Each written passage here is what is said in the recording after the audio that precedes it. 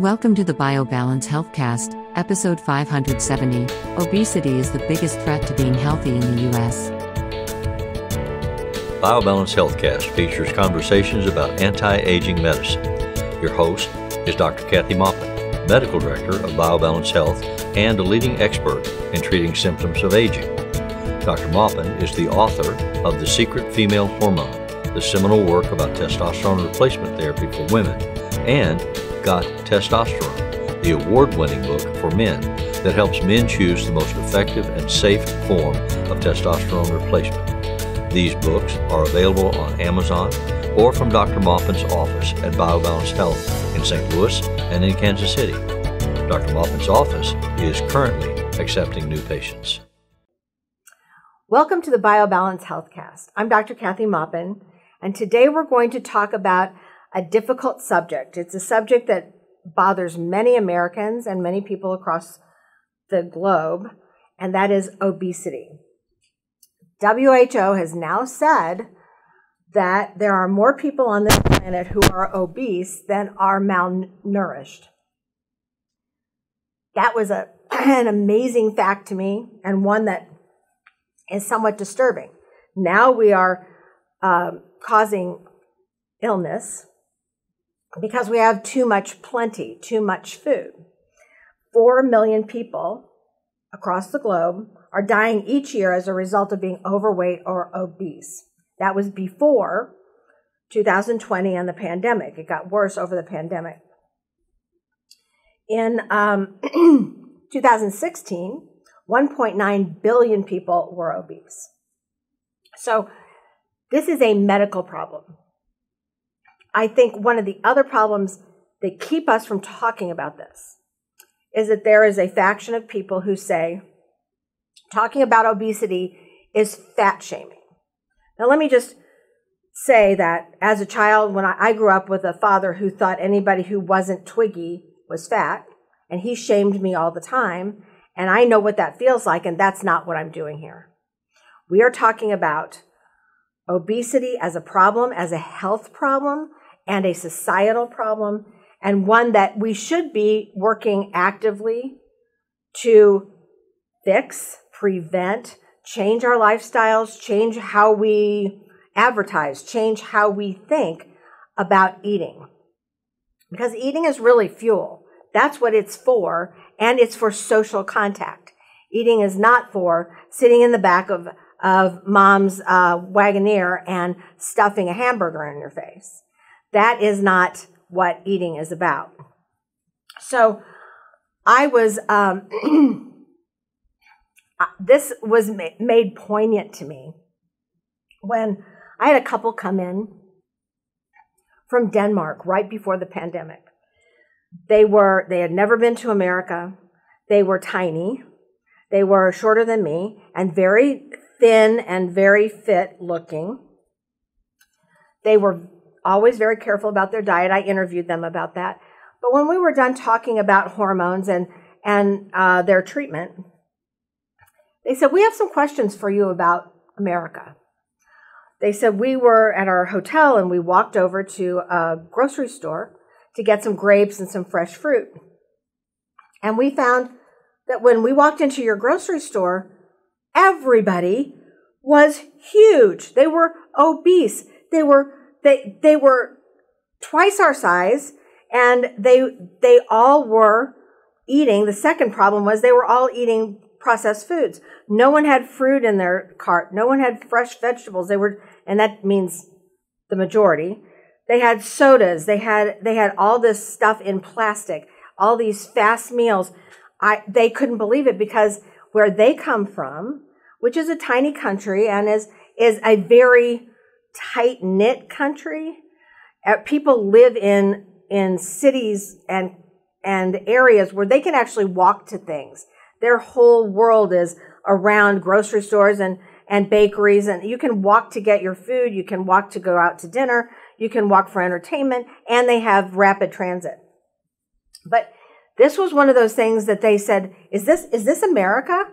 And I said, yeah, this is America. Because in America, we are getting fatter every single year. So the other issue that I do want to interject here is that the reason they came to America, and the good part about America, is that they're from a socialized medicine country.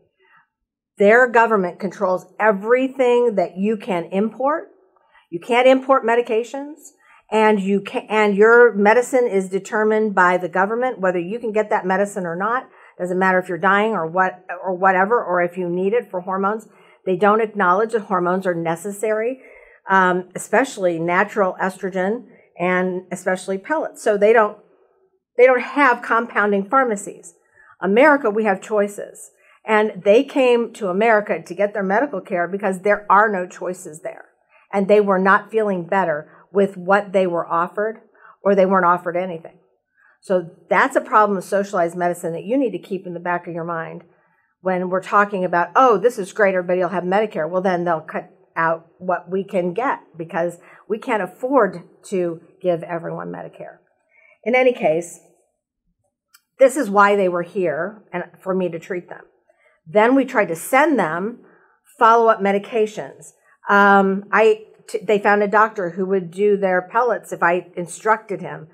We tried to send them that kind of thing, or gels or creams or something to help get them along while they were quarantined with COVID. They took it away at the border. They threw it out. So they never did receive what we sent them. So this is something I just want you to put in the back of your mind while we're talking about a whole different subject. So they were somewhat appalled by our lifestyle and the things that we think are normal. Now, I tried to explain to them that America is really spread out, that we have all these huge opportunities, but you have to drive to them. But they also noticed that people fought for parking places so that they could just be close enough to the grocery store they wouldn't have to walk very far, that type of thing. And they were kind of amazed at that because they walk everywhere. In any case, this being obese is a huge problem. One of the statistics that I saw was that in America, we have increased the obesity rate since 2010 by 14%. 14% more people are obese in 2020 than were in 2010. And nothing's really changed except, I guess, we're eating more junk and we're not cooking and we're driving our kids everywhere so that they can exercise, but we're not exercising. We don't have exercise in our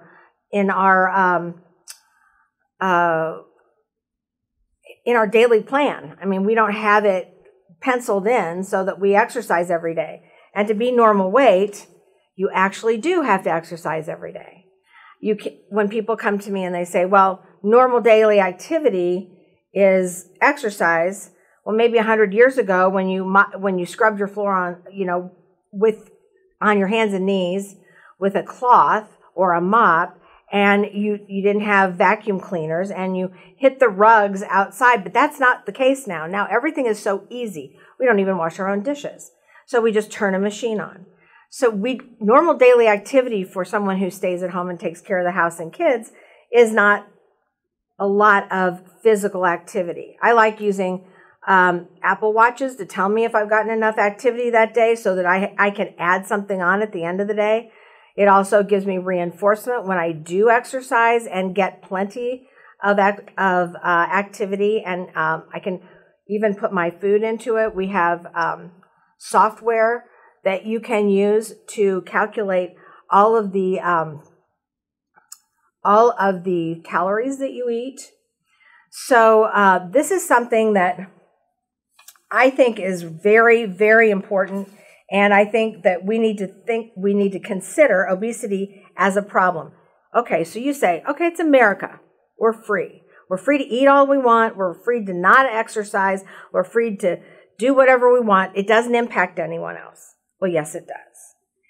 Here's how. if you've ever been on a bus or an airplane and you sat next to somebody whose fat came over to your body, no matter how far you scooted to one side or the other to give them more room, they are using a third of your seat. And that encroaches on your ability to sit there comfortably. You bought a seat, right? But because they are obese, they can't sit in that seat. Now, let me just tell you, I'm married to a 6'4", 225 man. He doesn't spread this way. He is fit, but his legs don't fit. So we have to pay for extra leg room, or we pay for business class, or we pay for something so he can comfortably sit and not encroach on somebody else's seat. That's very important, but we don't ask people who are obese to pay for 2 seats. That's not fair. And it's not fair to the person who paid for this seat. So it does affect you. If you are not obese, it affects you if you are obese. Second of all, nobody ever talked about the fact that most people who had severe COVID were obese because they were sick, but that was because they were obese to begin with. Now, that doesn't mean it's anybody's fault, but it has affected all of us. The more people who got COVID, the more people before we had an immunization, the more people who had COVID and who had complicating illnesses shut our country down. What if we were all fit? Maybe we wouldn't have had as much quarantine, or maybe we wouldn't have been shut down as long.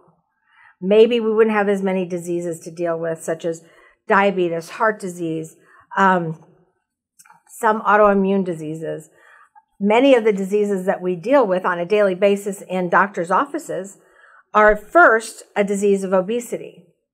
So, and on that, let me interject that talking about losing weight is futile to most doctors.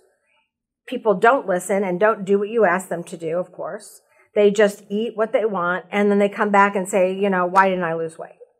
So most doctors aren't going to even talk to you about it. They're going to say either make an appointment for a long weight loss consult with my nurse or with me, or they're going to say, yeah, you're not going to do it anyway, see ya. Because they're frustrated too. And God forbid your doctor might be obese too. So that's something that is why doctors aren't dealing with it, is because they've been beating their head against the wall trying to get people to lose weight. And sometimes we can't get people to lose weight. It is one of those things that either you have to know why you're having weight loss and why you're not drinking sodas with corn syrup in it, or why you're not eating 5 pieces of pizza at 450 calories a piece. I mean, you have to actually know what part of your activity is causing you to be obese before you can actually change your lifestyle. And it's mostly lifestyle.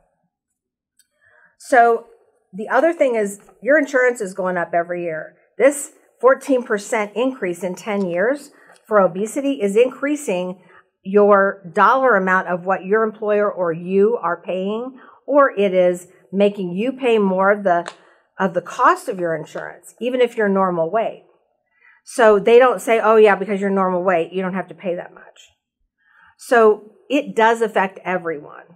And you need to think about your life, and do you want to affect other people that way? Or you need to encourage the people in your life and help them lose weight. One of the other things is that so many illnesses are attached to obesity, and the rapid increase of obesity is outstripping the speed of advances in medicine to fix those things. So I used to tell my father, because he didn't have obesity, but he had other issues, and he used to say, so what? I'm not doing anything about that. I'll just die. Well, let me tell all of those of you who say that you don't just get to die. I mean, if you think that's your way out, you actually have pain, suffering, a miserable life, and you spend most of your time in doctor's offices. No one wants to do that. And And then maybe when you hit the limit of time where you're suffering, maybe then you're saved from this life by dying. But it isn't as easy as saying, oh yeah, I'm going to do this habit and then I'm just going to die. That's not an answer to this. And I don't like to hear that in my office. One of the things I will say is how we look at obesity is a little different than we should be looking at it. We use something called a BMI. A BMI is an easy way to tell if somebody is overweight, but it is not accurate. So yes, maybe some of these folks who are called obese aren't, but what they're looking at is height and weight. That should be a good estimate of whether you're overweight or not, but height and weight don't tell the story. We use an in-body machine that tells you how much muscle you have, how much fat you have. I mean, you can be at a perfect height and weight and be all fat. Well, that's not healthy either when you have no muscle. So you can have a lot of muscle and be really healthy and look like your BMI is high. So they give us, just for your information, the government tells us that if you are 25 to 30, then you're normal weight. If your BMI is over 30, then you're obese. Then over 40, then you're severely obese. So yes, that's an estimate, but if you have a lot of muscle and not a lot of fat, then muscle weighs a lot, and you're usually compact. I mean, I have that issue. I have a lot of muscle. I weigh 133 pounds, and I'm 5'3". So they put me at the top of the under 25, or under 30 BMI. I'm like 27. So, but I'm not obese, and I have a lot of muscle, and my size is low. Dress size is low. But I have to watch that every single day. If I eat improperly, God forbid I eat fast food, but when we're traveling, I have to eat fast food because what are you going to do? You're on the road, you're traveling across the country, and you have to stop, and you don't want to sit down and have a meal for an hour and a half. So usually you stop and get something. And I literally don't exercise while I'm traveling in a car. So I end up gaining weight before I get to my destination because fast food is not what I eat every day, and it is not good for you, and it has tons of calories. So we are on that subject. Next week, we're going to talk about the different fast foods and all of the calories that it has, and it's mostly carbohydrate calories, which is another issue. But fast food is one of the reasons that people in America are trying to save time, and they are gaining weight every time they have it. And God forbid you go to Starbucks. Coffee by itself, a coffee with nothing in it, is 0 calories. If you think you're having 0 calories when you have a venti mocha, you're eating a meal. I mean, it is 400 to 600 calories. You might as well eat eggs and bacon at home. So this is not free food. Coffee is not free food if it has something in it. So we use all of these excuses to do what tastes good, what feels good, and avoid having to cook at home, which is a lot of work. But if you plan it, and it won't be as expensive as eating junk food or eating out, and if you plan it over a week, you can actually eat good food every night without a lot of effort. I mean, I did that for years, even when I was a gynecologist, and then my husband cooks now, and he does that. And we eat fresh food, fresh meat. We don't eat junk, and we don't eat dessert. So I'm going to leave you with this scenario. When I sit down with my patients, I'm not just giving them hormones. I'm not just trying to treat their low T and low estrogen symptoms. I'm trying to get them healthier. If I have an alcoholic, I have to talk to them about alcohol and tell them they'll never be healthy unless they are no longer drinking alcohol. If I talk to somebody who drinks four big sugared sodas a day, I have to tell them that is out. If they want to lose weight and be healthy, they cannot drink those. I literally have women sit in front of me and cry like they lost their best friend. This is not your best friend. Food is not your best friend. Your people, your family, your friends are your best friend. And this is not necessary, but you become addicted to these things. And sugared sodas should not even be sold in my mind because they are worthless. They're not food. I mean, it kind of goes with alcohol. They're not really helping you in any way. But in moderation, anything can be eaten or drank. But we're just killing ourselves with our diet. So I think you should look at this week, write down everything you eat. Write down every single thing you eat and drink, and including alcohol, including water, and then how you exercise. You're not going to burn more than 2,000 calories a day. So if you're eating more than 2,000 calories a day, you're gaining weight. And you're gaining fat because without exercise, you're not going to gain muscle. So do that for me. Next week, we are going to talk about some of the other lifestyle changes that you can make to make your fight against obesity easier. So please join us next week. Email your questions or comments to podcast@biobalancehealth.com. You can find the BioBalance Healthcast on iTunes and on YouTube. For more information about bioidentical hormone pellet therapy and other reverse aging solutions, visit biobalancehealth.com or call 314-993-0963. You can find Dr. Maupin on Twitter @Dr. Kathy Maupin and on Facebook at facebook.com/biobalancehealth.